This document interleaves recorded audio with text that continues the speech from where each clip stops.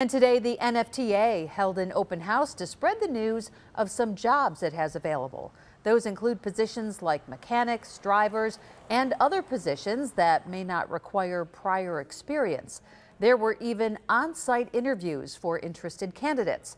The NFTA says it offers a guaranteed 40-hour work week, competitive benefits, and lots of opportunities for growth. I've spoken with some drivers and even, just people who work in the building who've worked here for 20, 30 years. And it's something that, you can get promoted. We definitely want to make sure that the community knows that this is a good job, it's a stable job, a steady job, and one where we want to make sure that the people that we are hiring are reflecting the community that we serve. If you could not make today's job fair but might be interested in an opportunity there, just head over to jobs.nfta.com.